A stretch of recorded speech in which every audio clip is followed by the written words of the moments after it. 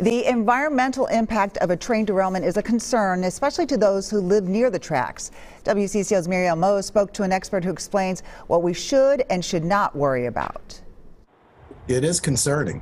There's no doubt about it. And trains are carrying some highly toxic materials.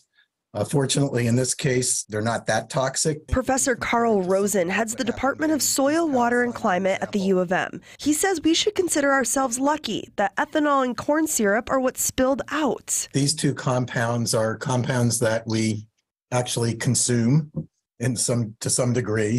BNSF, the company that operates this train, says they plan to burn off the ethanol. Rosen says the soil will take care of the corn syrup. The microbes will use it as a food source and break it down. In Minnesota, there are 19 freight railroads making up nearly 4,400 miles of track through farmland, along roadways, and in many of our neighborhoods. The most common materials they carry are metallic ores for steel, farm products, food products, and chemicals. According to the U.S. Department of Transportation, there's been 60 train derailments in Minnesota since 2018, and that's added up to a total of nearly $11 million in damages. The train derailment in East Palestine, Ohio, shed a spotlight on the widespread harmful impact of these incidents.